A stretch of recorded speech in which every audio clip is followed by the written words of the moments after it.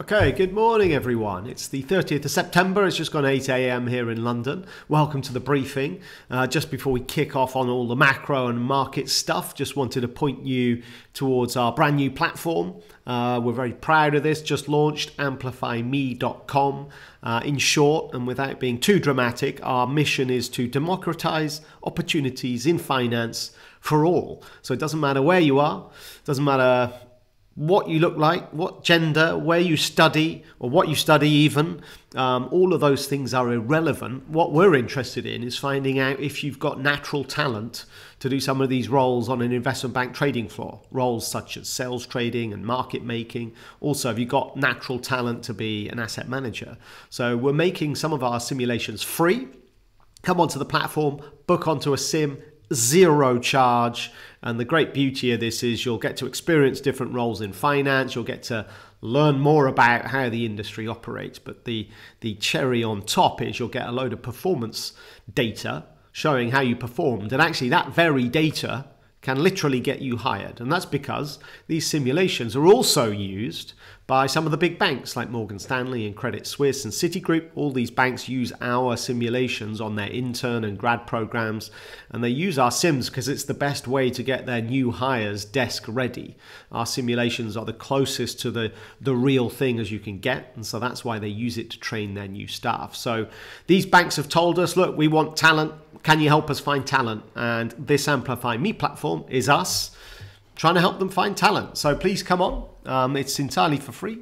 AmplifyMe.com. Come on, book yourself onto a free sim and come and see what you've got. Also part of this platform, it's not just the simulations, but we've got a market maker daily newsletter we email out, and also plenty of other content around markets, and you can come and find the market briefing here, for example, if this thing loads up. So you can see actually that's the briefing from yesterday. So as soon as I finish this, bang, it's up on this platform. But also you can access our podcast through here that we do generally once a week.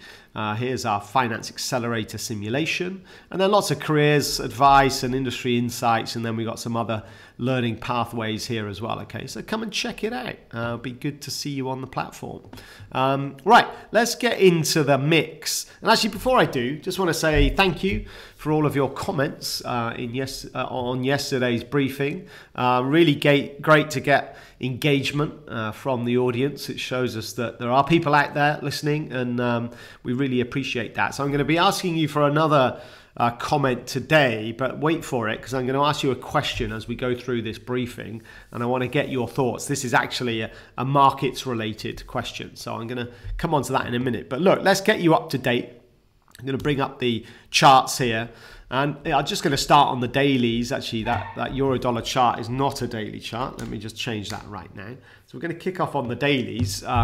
So we've got, remember, the S&P to represent the equity asset class, top left. We've got the euro dollar to represent the FX asset class, top right. We've got T-Notes, bottom left, representing bonds, obviously. And then we've got oil, bottom right, to represent commodities. So you've got the four asset classes here. Just on the dailies, you can see if I just drag this up, make it a bit bigger, you can see on the S&P, we obviously had that really steep sell-off at the start of the week. Lots of inflationary concerns, yields going higher, even stagflation concerns. Obviously, we've got this energy price crisis. We've got the Evergrande saga rumbling on, and that bringing up more broader concerns about Chinese growth, etc. So big sell-off back on Tuesday, sorry, wasn't it? Where US indices were down well over 2%. Now we stabilized yesterday. We didn't go anywhere, but we really consolidated at the bottom of that sell-off. And now this morning, we're just kind of edging back and trying to just reclaim more of Tuesday's sell-off. But step back more broadly, obviously we're off the highs here from the start of September. And this is quite a classic sort of consolidation phase, you would say. It's a bit of a messy test of this key support that we had back August low on the 19th. Bit of a messy test of that, but in the end we are kind of stabilizing around that area. So slightly positive, mildly positive sentiment, you might say, as we kick off today's session. But just check out what happened on the euro dollar. I was telling you about this level yesterday. It broke. We've breached it. So euro dollar's been on the downside yesterday. Quite a big move to to lower, and then we tested. I'm going to go to the weekly because the other level I mentioned yesterday was the one that I picked out from the end of last year on the 2nd of November, which is down at 116.10, and so we've tested that as well yesterday. So technically very clean here on that breakout to the downside. So a little bit of dollar strength coming through. We'll talk about why that happened in a minute when I fill you in on the macro stuff. On the bonds, obviously bonds have been a key market this week and indeed last week, and you've seen yields really steepen. 10-year yields in the US up above 1.5%. This is prices going lower. And again, we're just consolidate. Yesterday was a consolidation day. We didn't add to the downtrends for the first time in, as you can see, sort of 5 or 6 trading days here. So at least that's something and a signal that maybe momentum on the downside here is just running out. So yesterday we consolidated, and today we're not far off the midpoint of yesterday's range. So it looks like bonds have just stabilized for now. And to kind of complete the set, if we just look at oil, well, as you know, 77 bucks, incredibly important price point. That's just killed this steep uptrend for now. And we had that kind of Tuesday pullback as risk off came through and stock markets were on the downside. But that's been consolidated yesterday. And as you can see today, we've gone absolutely nowhere. So super quiet here. Certainly on the oil market front, as we sit poised just below this key price point at $77. So let me give you an update on what's been going on from a macro perspective. So we've had plenty of data overnight.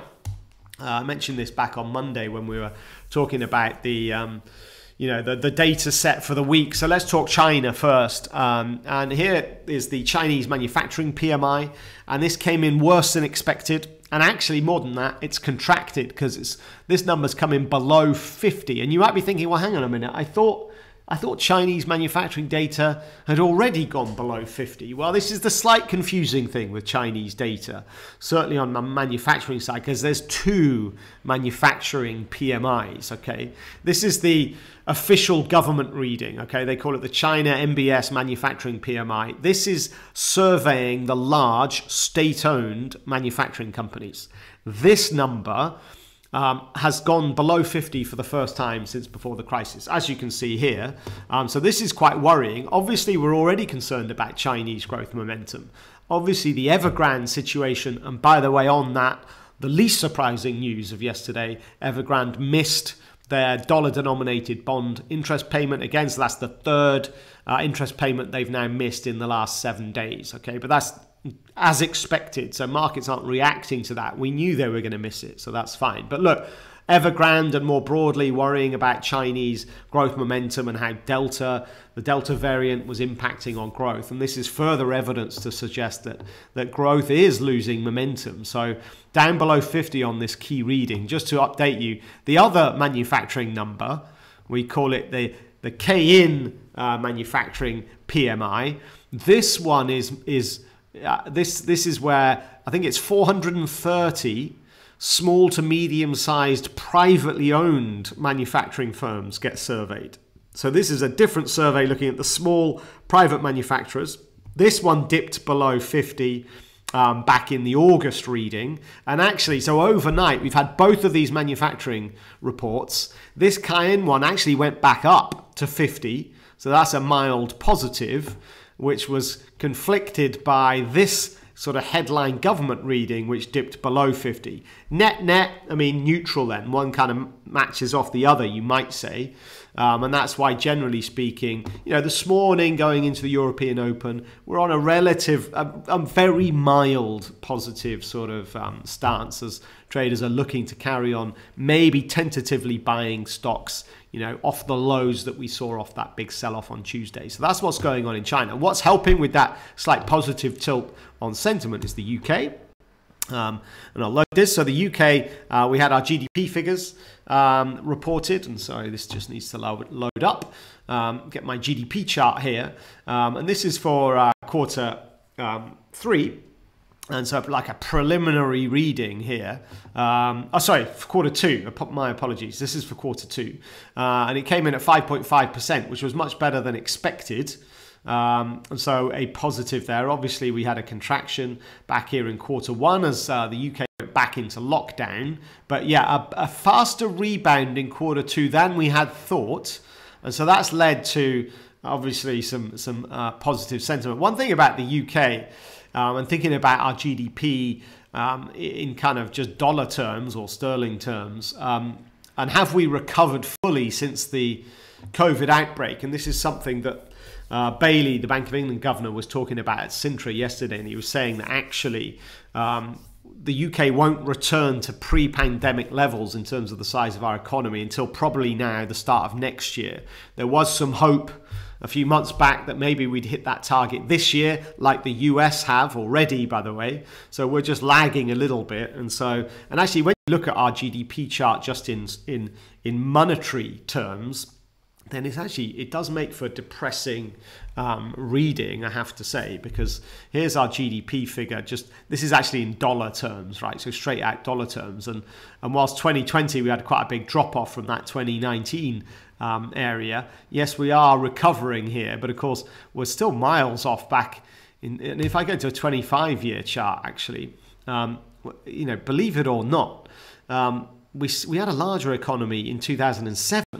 So, and if I go to a 50-year chart, we really have flatlined here in terms of UK growth at this point. And actually, the size of our economy is pretty much the same as it was, back in 2006, 2007 at this point. So, plenty to do here. There's still lots of slack in our system.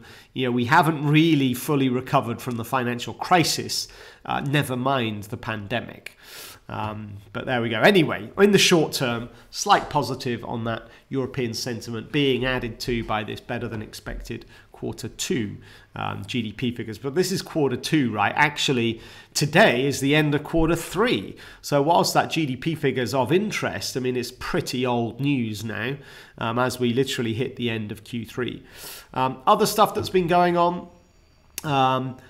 Well, yesterday, let's talk about the US government. And let's talk about Joe Biden. And that's because he's had a little bit of maybe hit a bit of a speed bump. So this is the headline: Biden locked in precarious talks to save landmark legislation. So this is all about Biden's spending bills. And really, he's kind of hinged his whole presidency on these two bills, essentially. So just as a reminder, there's a 1.2 trillion bipartisan infrastructure bill where they're going to spend that 1.2 trillion on things like roads and railways and airports and that kind of stuff, right? That's already been voted through the Senate. Remember, in Congress, for any new legislation to get voted into law, it needs to go through both the Senate and the House of Representatives, okay, the upper and the lower chamber.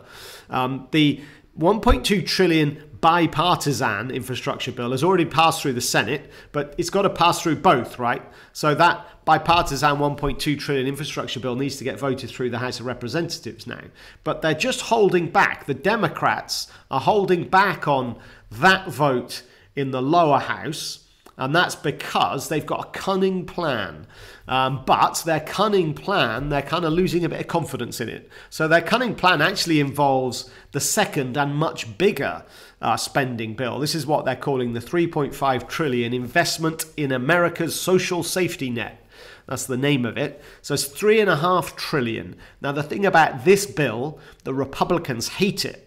So they do not want this to pass through Congress, okay? Some of the Republicans voted for that infrastructure bill, so they're happy with that one. Everyone's happy, and that one can sail through. It's the bigger one the Republicans are not happy with. Here's the Democrats' cunning plan. The Democrats are basically saying, and don't forget, the Democrats are in control here just about. There's a Democratic White House with Joe Biden. There's a 50-50 split in the Senate, but the vice president gets the deciding vote. So effectively, the Democrats do have that slender majority. And in the House of Representatives, the Democrats have a slender majority of just 8, okay? So the cunning plan is the Democrats they're basically saying to the Republicans, we're not going to vote through that smaller infrastructure bill until we vote through the larger 3.5 trillion bill. Okay, this was their strategy. So then the Democrats can get both bills through and you get this absolute monster 4.7 trillion spending double whammy. Okay, this is the deal.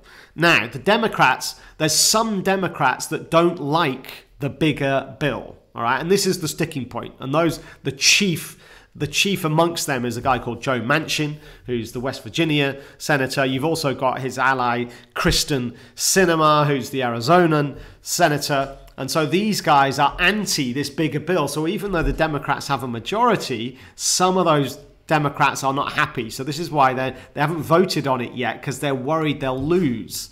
Now, what did Manchin say yesterday? Well, he said, look, I can't support the $3.5 trillion of more in spending when we've already spent $5.4 trillion since last March. He said at some point, all of us, regardless of party, must ask the simple question, how much is enough? So here's the problem. The Democrats are worried that if they try and get this bill voted through and they lose, then this is going to be a big problem in two fronts. Firstly, there's a really hotly contested Virginia governor's election that's coming up, and then there's next year's full-on midterms, and because the majorities are so slender, like if they lose that Virginia race, they're really worried this will threaten their slender majority. And obviously next year midterms, everything's up for grabs. And what the Democrats are worried about is if they vote on this and lose, that will show that they're weak, and this will play out really badly at the polls. So they're a bit nervous. And this actually led, indeed, to Pelosi going to the White House for kind of last ditch, well, not last ditch, but further talks with Biden yesterday to try and kind of sort this out. The press secretary after their meeting, that's the White House press secretary, said, we're obviously at the precarious and important time on these discussions. Our objective here is to work towards unity. We're not there yet. So this has just put a bit of a spanner in the works. And indeed now the chief Democrat, Nancy Pelosi, has even gone ahead yesterday and said, you know what, let's forget our cunning plan. Let's just get that infrastructure bill voted through. She only said that. That hasn't happened yet, but again shows you that the Democrats are losing a bit of faith in this larger 3.5 trillion. So that's going to be delayed at the very least. Some might argue that's a good thing if we're currently worried about inflationary pressures. Well, how do you stoke inflationary pressures? Well, vote through a massive spending bill and start spending it. Obviously, that would only exacerbate any upside inflation pressures. Some might argue that this bill getting delayed isn't actually a bad thing at this moment in time. So that's an update on all things on Capitol Hill. Let's talk about monetary policy. As I mentioned to you yesterday, we had a big lineup in Sintra. We had the four big guns up on stage: Kuroda, Lagarde, Powell, Bailey. That's Japanese, head of the Japanese Central Bank, ECB, US Fed, and then obviously the Bank of England. Okay, so these guys were up on their pedestals. I'll just run through a few of their comments so you can kind of get a flavour. Kuroda said the Japanese economy is recovering gradually and could reach levels seen before the pandemic either late this year or early next year. Lagarde said, while not out of the woods, euro area is back from the brink and should be back at pre-crisis levels late this year. Kuroda's forecasting growth of about 4% for 2022 in Japan. Lagarde said, while bottlenecks may be worsening in some areas, they should fade in H1 2022. So that's obviously a reference to the inflation situation. It's those bottlenecks that are causing some of that inflation upside pressure.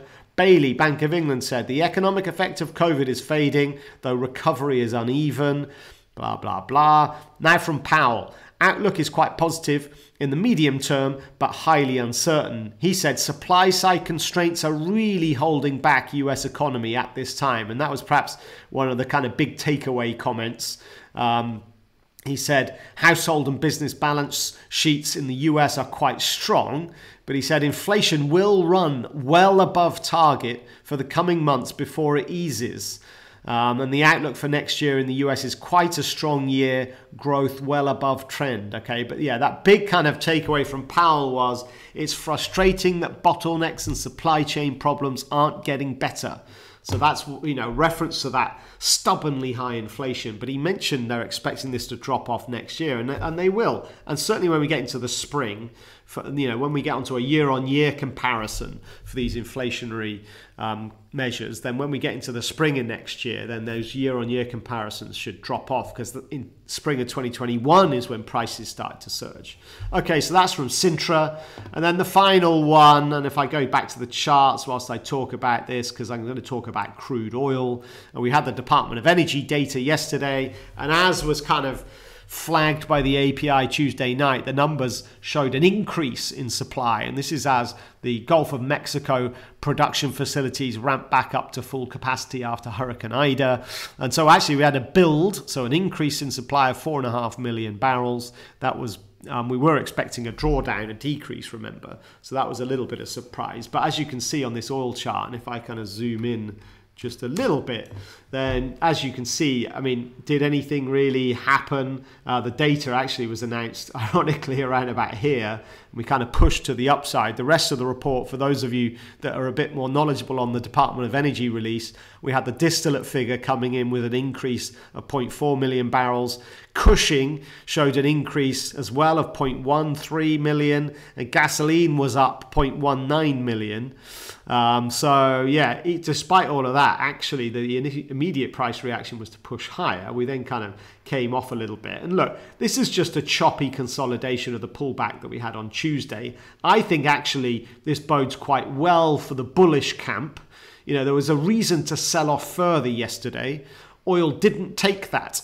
And that just shows you that those other kind of bigger concerns that I talked about on the briefing earlier in the week about gas prices being so high, this forcing people across to use oil more as an energy source, and also then, just coming out of COVID as a global entity, and still, growth momentum is there. Then so, I think these kind of more fundamental issues, personally, I expect another test of $77. Probably not today. We're a couple of bucks off it, but maybe next week that's something to look out for. I'm going to give you an update on the pound as well. We haven't talked about that yet, and clearly we had a big move on the pound this week. And as you can see on this weekly chart, the pound is trading at its lowest levels for the whole year. Okay, you've got to go back to December to find the last time that the pound against the dollar was at these levels. And we've had that key technical breach of the July low, or the summer low. And if I just go to let's go to a daily chart first. You can see we've got two big step downs, the technical breaks helping with the acceleration lower. And yeah, so at the moment today, we're just consolidating right at the bottom, just above that 134 handle.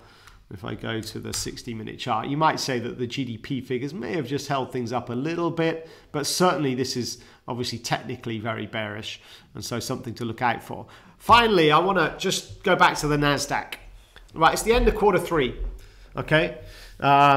So that means we're about to go, obviously we're about to start quarter four, which means we're going to get a lot of data about quarter three. We'll start to get GDP figures about quarter three. We've got really important US labor market report coming out next week on Friday with a non-farm payrolls figure. We'll then have all the inflation updates for September. They'll be kind of in the second week of October.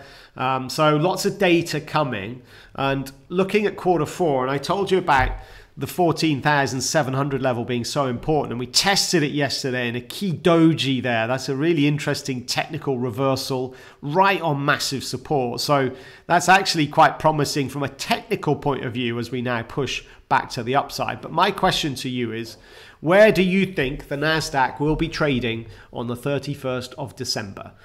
Could you put your comment into the chat below, please? I'd be really interested to get and canvass as much opinion as possible. Where do you think the NASDAQ will be trading at the end of this year? Do you think we're going to bounce and retest the highs? Do you think we'll break the highs? Or do you think actually the upside momentum's gone? That whole inflation story is really dragging tech lower. Do you think we'll break 14,700? If so, how low do you think we're going to go? So I'd be really interested to see what your thoughts are. So please comment below. Let's see what you think. Finishing off then with the data calendar for today.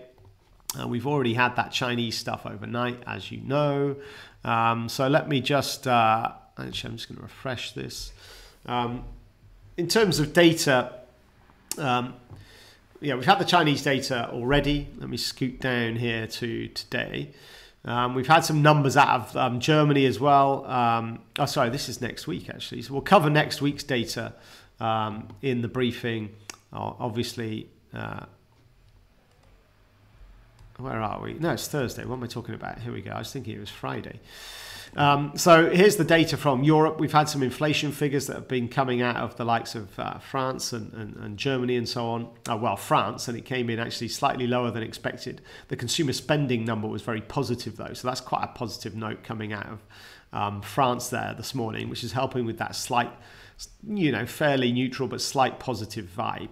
The US, we got final GDP readings for Q2. That's the same figure that we got out of the UK this morning. But again, Q2 is a long time ago, so I don't see or expect this to have too much of a market impact. Chicago PMI figures will be important.